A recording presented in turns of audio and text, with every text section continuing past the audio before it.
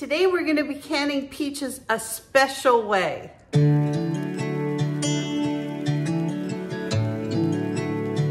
So how do peaches go from looking like this to this? I don't know. It doesn't look real appetizing. And the sad part is these are really good peaches. They were actually canned last summer. They're good for like another year. And when I open them, they are delicious. They just don't look delicious. Look at this. Yuck. Yeesh. Maybe in a pie or a cobbler, but I don't know. I need them to look like this. So I have a little secret, something we're gonna do today. We're gonna add one ingredient that's gonna change the look of our peaches a year from now. Dried hibiscus. That's what we're gonna use. If you've never used hibiscus, this is what it looks like. There's all kinds of things that it's used for, teas, and there's a Mexican drink that is so delicious, and it's made with hibiscus. And so we're gonna make hibiscus peaches today. They're gonna taste really good, they're gonna be super delicious, but they are gonna look even better.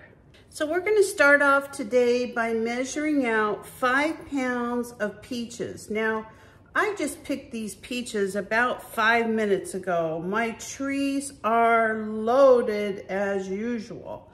So I'm gonna pick the most beautiful peaches that I can find, and then we're gonna wash them. And then I'm gonna show you how we're gonna turn them into a beautiful hibiscus peaches. All right, that's 5 pounds of peaches. So that's half the peaches I picked. So the first thing that I do after I get my peaches picked is that I wash them thoroughly. I actually put them in my sink and I wash them. I got a lot of dishes up here. I washed a little earlier, but everything's really clean. So I'm gonna just wash these peaches really good. And in the meantime, while these are soaking, I'm gonna go ahead and get some hot water boiling, and I'm gonna remove the skins off of all these peaches.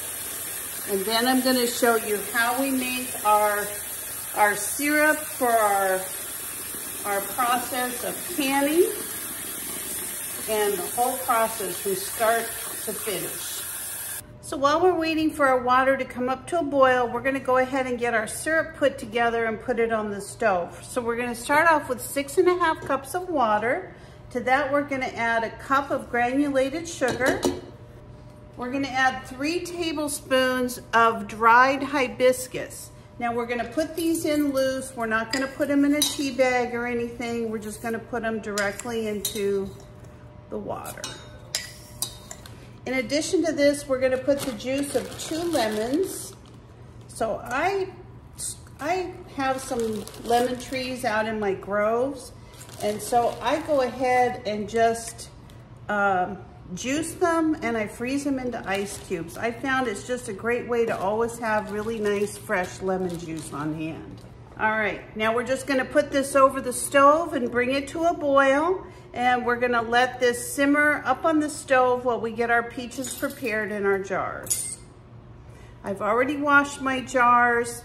I just need to start working on the peaches. I'm gonna go ahead and put some bottled lemon juice in my water. And I'm gonna start putting my peaches in the water and getting them ready for my ice bath. I'm only gonna do about 4 or 5 at a time. I just want to make sure that I can process the peaches. I'm going to wait about a minute, and then I'm going to take them out and then just let them sit in the cold water and then put a couple more in. I have to work pretty quickly, but it works out pretty good. So make sure to keep turning your peaches. You want all the different sides to make sure that they're getting the hot water. I'm going to go ahead and test one. Now you can do your peaches in halves, you can do quarters. This is perfect.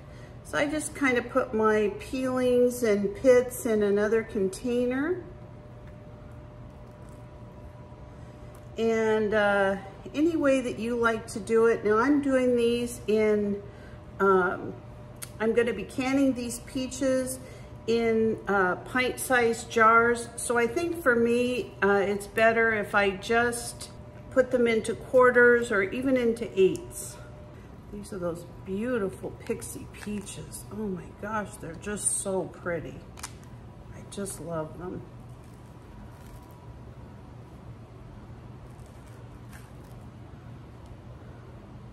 And these are some pretty big peaches. So I think I'm gonna do them into six pieces. And these are peeling just beautifully. As you can see, it's like super easy, super fast. I don't know about you, but I love peaches. I just love them. I actually have 3 peach trees. Now I didn't pick any of my white peaches. I have a ton of them on here on the tree, which are ripe. So I think tomorrow I may do another batch of these with the white peaches. Now I think the white peaches would be stunning with this beautiful red color from the hibiscus. Not to mention I love hibiscus. I love the flavor.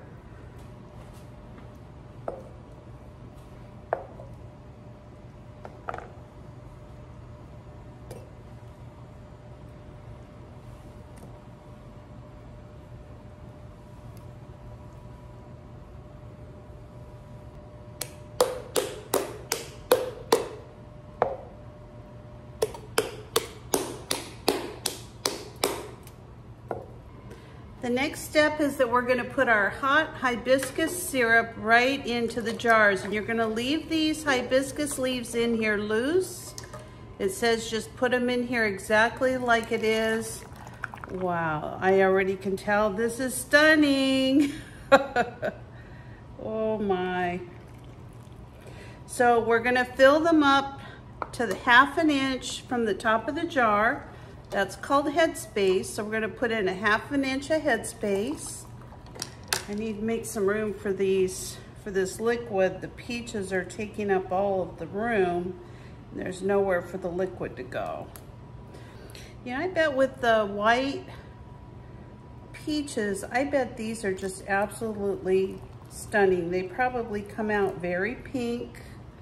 Very pretty. Oh, and the smell is amazing. If you like hibiscus tea, oh, you're gonna love these.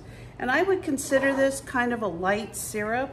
It's only got a cup of sugar for all these jars. That's pretty light for syrup. Now I really prefer when I'm canning peaches or something like this that I have a smaller neck. I don't really use the wide neck jars for canning things like this, fruit and that kind of thing. I just find that everything kind of floats to the top. And all right, so I'm gonna top all these off with a little bit of this syrup, and then I'm gonna clean these really, really, really good. Okay, so I am definitely gonna take some vinegar for these jars because you've got a syrup that's very sticky, and I want to make sure I can clean these really good. And I'm going to go along the top of these rims of these jars, and I want to make sure that I get every little bit of that sugary syrup off. All right, now I'm going to get my lids and my rings and get them ready for the canner. Now this one here is a jar that I saved from something, and it's got a rim of the jar that you're going to just twist on. You want to make sure to twist these on really, really tight. It's not hand tight like some of the other jars. So I've put all of my jars into the canner. I'm using pint-sized jars and a little smaller. So these will actually can in a water bath canner for 20 minutes. Now, if you use quartz, then you need to can them for 25 minutes. So as soon as they're done, I'm gonna clean up this mess and then I'll show you how it looks just as soon as I'm done. Well, my peaches are done and they are stunning. They look so amazing. I think tomorrow I'm going to be canning some of my white peaches. I think the white with the red is just going to be really beautiful, especially after a month or two after the color gets infused into the peach. Oh my goodness, can you imagine what kind of a cake or a pie? I'm thinking of all kinds of videos down the line. And not to mention the hibiscus syrup smelled so good. So I am just so excited that I found this recipe, and one of the things that it said in the recipe is that if you have any leftover syrup, keep boiling it down and then strain out the leaves, and then you can make it into a syrup for pancakes or something like that. That sounded very interesting as well. So thank you so much for joining me today. Thank you for watching my video, for supporting my channel. If you're not a subscriber, please subscribe to my channel, give me a like, a thumbs up, or ring the bell for future notifications, and I will see you next time. Have a great day. Bye-bye.